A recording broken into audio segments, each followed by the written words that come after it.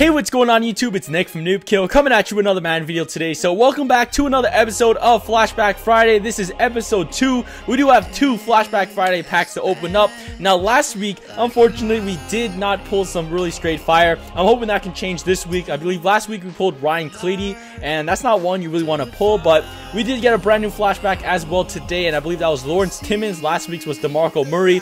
I believe they are in packs, so yeah, let's go ahead and see what we can get out of our first Flashback Friday pack, guys. I honestly don't know what is an amazing pull right now out of the flashback packs. I don't think Nick Foles would be that amazing, but who are we gonna get in our first pack? And bang, we are gonna get, oh my goodness, we're gonna get Ryan Clady once again, 90 overall. This is an update to the team. I feel like I don't need him on the team right now, so I'm gonna sell this bad boy. But his stats, they're alright. 90 pass block, 84 run block, and his impact block is 88. And he also gives +2 pass block to the rest of the team. Now, it's okay, but his attribute stat boost that he gives, pass block, only really helps the offensive line. It doesn't really help out the team as a whole, and it goes to the offensive line, so that's great, but not one of the ones you want to pull out of pack. So that is our first one. Now let's see if we can turn things around. Probably, hopefully not get 3 Ryan Cladys in a row.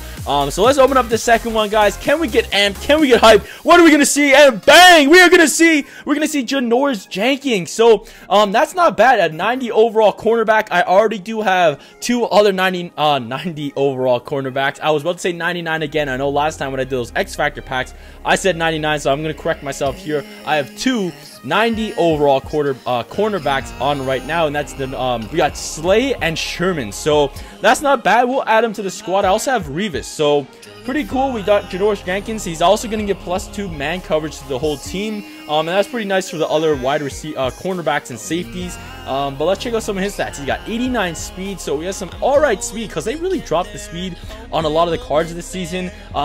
So that's pretty nice that he has 89 speed. He's got 89 man as well. His zone coverage is 86. His strength is a little low at 56, and his tackling is 73, so that's not too bad. But his awareness is high up there at 90 with 92 acceleration, and agility is 95. So that's pretty awesome, guys. I will add this man to the squad, but that's our best pull so far, Janoris Jenkins. I think that's not bad. Tell me in the comment section below if you guys had your own little Flashback Friday. Tell me what you guys got in the comment section below. I really want to thank you guys for watching. You guys are already tuned into for everything Madden Mobile, and that's right here on the channel. I want to thank you guys for watching. Please hit that subscribe button, leave a like on this video, and I'll catch you guys soon. Peace!